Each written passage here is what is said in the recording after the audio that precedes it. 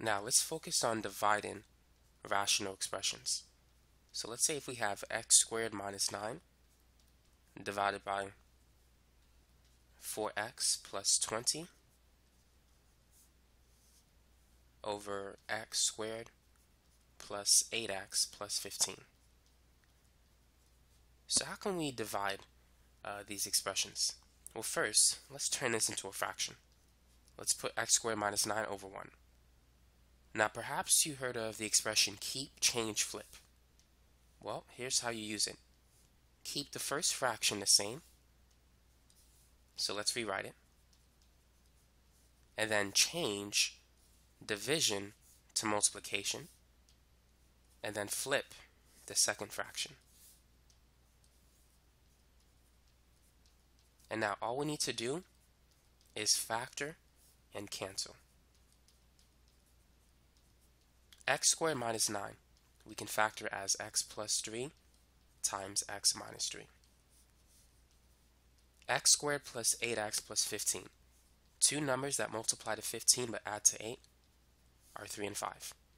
So it's going to be x plus 3 times x plus 5. Now 4x plus 20. We can take out the GCF, which is 4, and that's going to leave behind x plus 5. Now we want to determine the excluded values. The excluded value is negative 5. You can see that here. But also, this is in the bottom of a fraction. So, which is x plus 3 and x plus 5. So negative 3 and negative 5, which correlates to this part, while it's in the bottom of a fraction, those are excluded values too. Now let's cancel. The only thing that we can cancel is x plus 5. And these two, we can write it as x plus 3 squared times the other one, x minus 3, divided by 4. So that's the final answer for this problem. Let's try this one. 4x cubed plus 32 divided by 6x squared minus 24 divided by 3x squared minus 6x plus 12 over x squared minus 7x plus 10. So how can we simplify this complex fraction? If you ever see a problem like this, you can rewrite it. This is equivalent to 4x cubed plus 32 over 6x squared minus 24 divided by, whenever you see a fraction, it represents division. So we're going to divide it by the other stuff. 3x squared minus 6x plus 12. Okay, that's a terrible 2. Over x squared minus 7x plus 10. So now that we're dividing these rational expressions, let's use the keep, change, flip technique. So let's keep the first part the same. And then let's change division to multiplication. And let's flip the second fraction.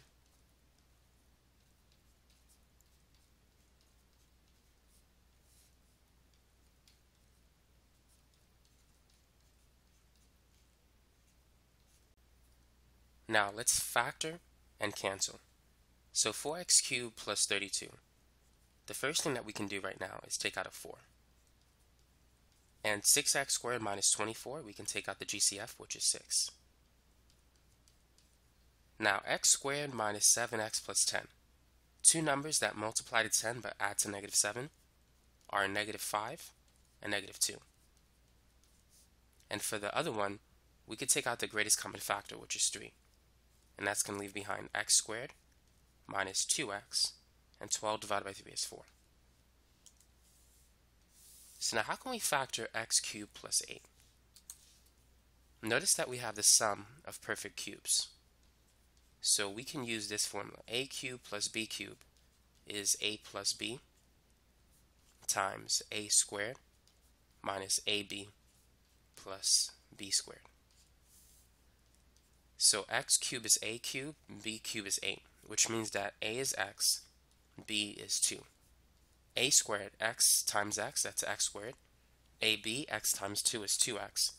B squared, 2 squared is 4. And so that's what we have.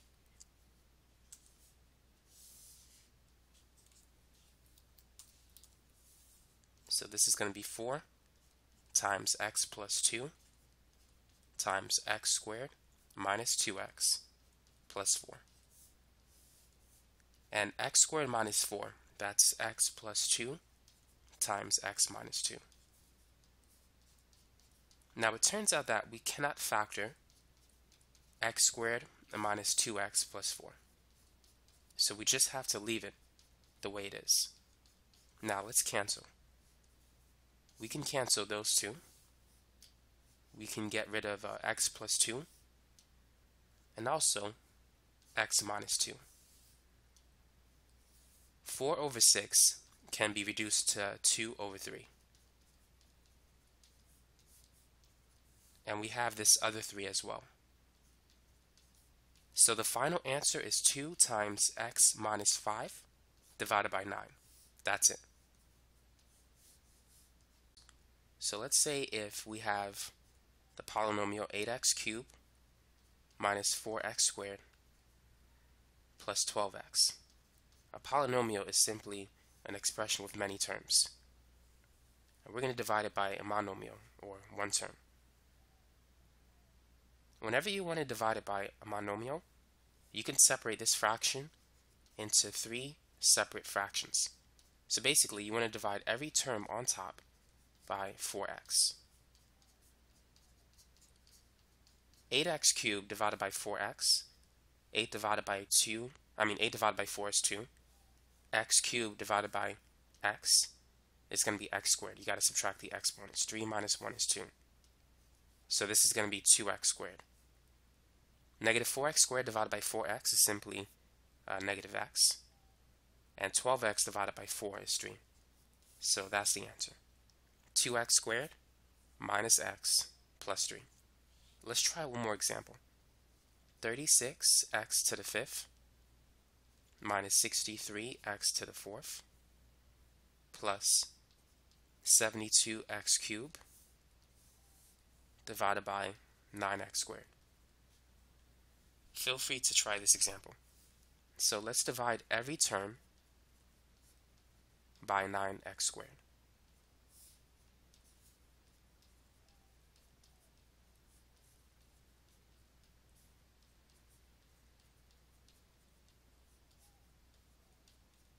So 36 divided by 9 is 4, and 5 minus 2 is 3. 63 divided by 9 is 7, 4 minus 2 is 2. 72 divided by 9 is 8, 3 minus 2 is 1. So the answer is 4x cubed minus 7x squared plus 8x. Let's say if we have 8x squared plus 6x minus 12. And let's divide it by 2x minus 3. Now we can't separate it into smaller fractions. I mean, we could, but it's going to be pointless. If you have 2 or more terms in the bottom, you want to use long division. The numerator is going to go on the inside. And actually, I might need a little bit more space. So let's put this here. And now let's divide.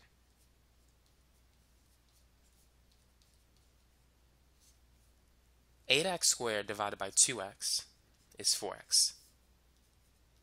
And now let's multiply. 4x times 2x is going to be 8x squared. And 4x times negative 3 is negative 12x. And then subtract. So you're always going to repeat the process. Divide, multiply, and then subtract. 8x squared minus 8x squared is 0. 6x minus negative 12x, that's the same as 6x plus 12x. That's positive 18x. And then bring down the negative 12. Now let's divide again. 18x divided by 2x is 9. And then subtract. Well, first we're going to multiply. 9 times 2x is 18x. And 9 times negative 3 is negative 27. Now we can subtract. 18x minus 18x, that's going to be 0. Negative 12 minus negative 27, that's the same as negative 12 plus 27, which is positive 15. And positive 15 is the remainder. So now the answer, 8x squared plus 6x minus 12 divided by 2x minus 3 is equal to the stuff that you see on top, which is 4x plus 9, and then plus the remainder divided by what you tried to divide it by, which is 2x minus 3. So that's the solution to the problem. Now let's work on another example. Let's divide 4x cubed plus 10x minus 8 by x minus 2. So feel free to pause the video and work on this example. So let's put the denominator on the outside and the numerator on the inside. Now we need to write this as 4x cubed plus 0x squared. If you don't see an x squared, add 0x squared plus 10x minus 8. So let's divide.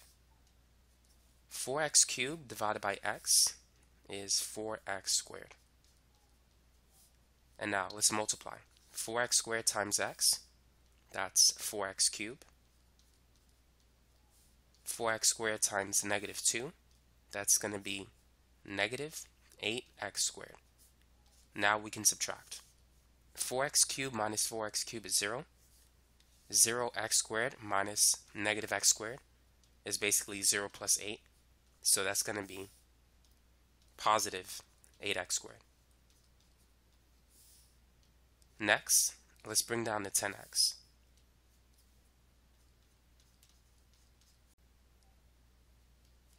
Now let's divide 8x squared by x. So that's going to be positive 8x.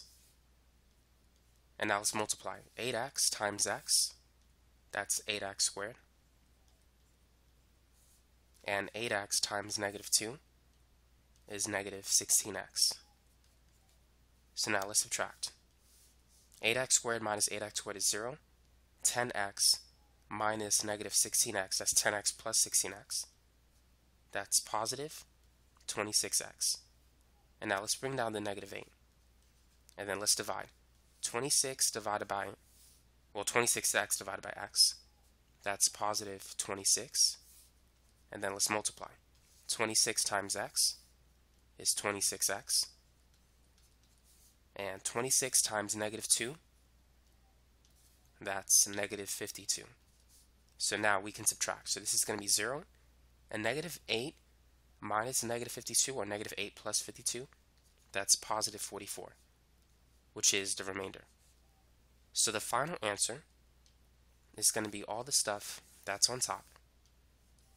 So that's 4x squared plus 8x plus 26, and then plus the remainder divided by what you tried to divide it by, which is x minus 2. So this is the answer. Now you know how to divide a polynomial by a binomial.